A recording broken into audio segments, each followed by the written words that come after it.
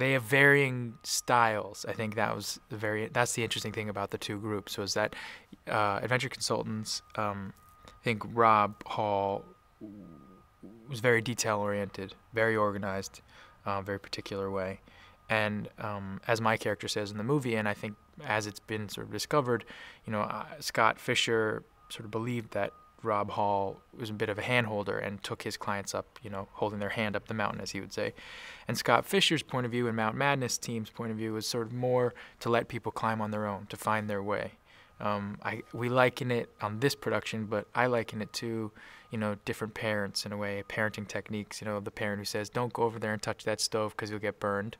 And then the other parent who says, well, go let them get burned once, and then they'll never touch the stove again.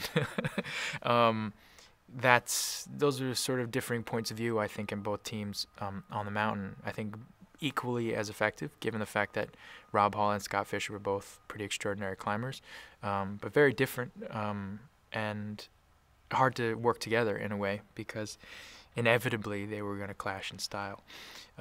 But down the line, as conditions got more serious and Rob Hall and both Scott Fischer got worried about what was going on, they did team up, and it was a very interesting thing. I think that's what makes the movie so fascinating to me, is the two different types of techniques having to work together in order to, get to the top of the mountain.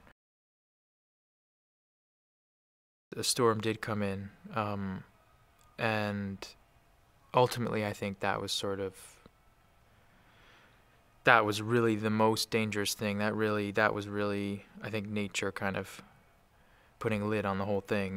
That was it at that point. But there were a number of human choices along the way that, to me, make this story so incredible.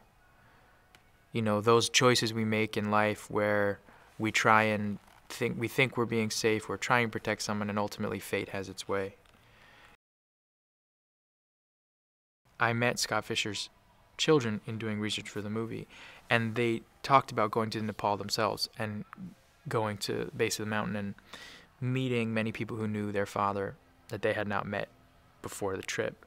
And so often the response to them was full of love about what their father had done for this person that they're meeting, or how much he listened, or how fun he was, or how loving he was. And I think that was Scott Fischer's general attitude, was he talked a lot about how he didn't fear death, and I think that kept him very present and kept him very positive, and I think that was the general attitude he had throughout most of his life, and particularly when he was climbing. I mean, it's said in this film, but it's also said in general that he had this phrase, which was, it's the attitude, not the altitude, and I think sort of mind over matter in that way, and I believe in that, and he's been inspiring to play and even to research, because I could use a little bit more of that in my own life. And I believe that characters and people, but particularly characters you play, can be therapeutic, and he definitely has been. We all lived in the same place for a very long time when we were up in the mountains in Italy. So we would come down and have dinner all together. We would all drink together. We would all have breakfast together.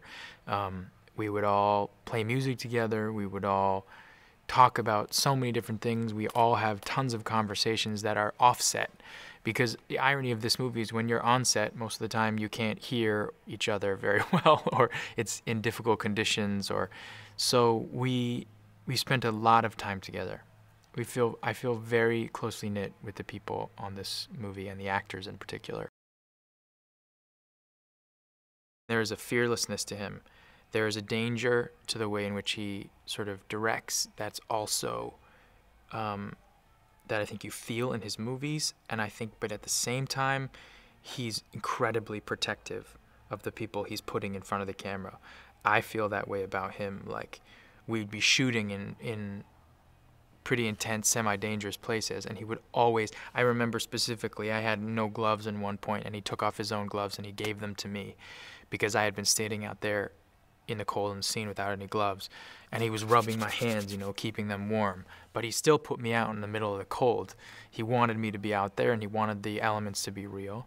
So for me, that sort of sums him up in a whole. Just his ability. He wants this movie to be massive. He wants this movie to feel dangerous. He wants you to feel exhilarated in the process. Yet at the same time, there's a huge beating heart underneath it.